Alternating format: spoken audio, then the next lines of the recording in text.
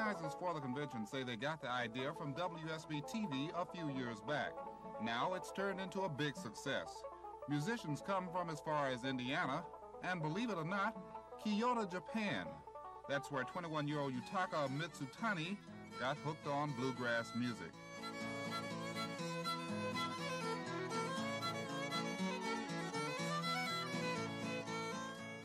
All kinds of musicians are here, mandolin players, fiddlers, and banjo players, just to mention a few. And there will be cash prizes and awards for each player in these categories at the convention.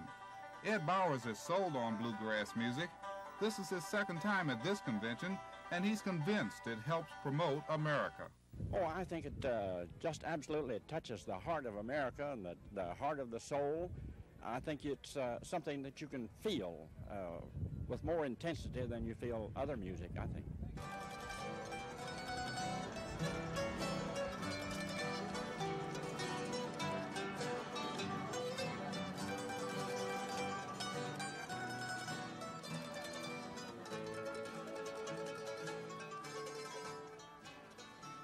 From the North Georgia Fairgrounds in Marietta, Bob Moore, Action News.